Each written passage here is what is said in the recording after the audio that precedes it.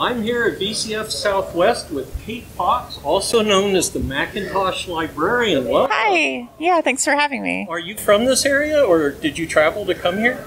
I'm from Houston, so I'm in the Houston area. Right. Yes, so. And why Macintosh? We all know that it's not as good as a Commodore, but it's not as good.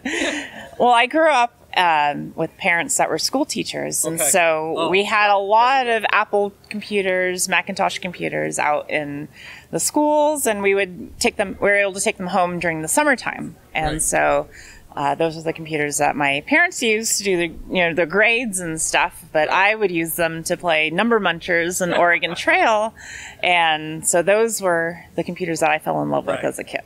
And Apple absolutely went after the educational market and did a good job. Yes, they did. I talked to lots of people who said, no, we had one at school. Couldn't afford one at home, but we had one at school. Right, yeah. So what do you have with you today? What is this? So this is Maccie. He is my AI co-host of my YouTube channel, which is Macintosh Librarian. Okay. And does he talk? Right now, his microphone is not connected, but on our YouTube channel, he's our co-host. So he's the inquisitive AI computer. He is always asking, how do you play games on that? How do you set up games on the Macintosh? And so that's... Now I'm curious. What's the AI behind it? What's the engine behind it? It's magic.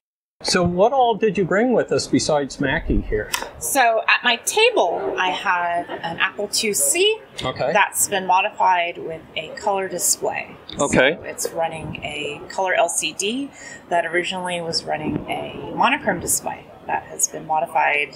A couple members of the community, Javier of Adventures with Retro Writing, has found a way to add a color LCD to his old Apple IIs. So we modified it to have a color display. And what do you like about the old stuff, other than you can modify it to have a color display, right? I love that it gets you back to an era where computers were simpler, and you had the opportunity to learn how to repair the computers. You could repair. The RAM is literally chips on a board, so if you have bad RAM, you replace it.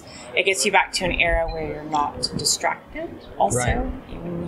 I use Macintoshes when I write scripts because it's awesome to have a platform where the only thing that you're working on is the thing that's on your screen. Right. And that's what I love about using old machines is, one, it's nostalgic, but also it takes you back to an era where things were a little bit simpler without the internet. And what's your web channel?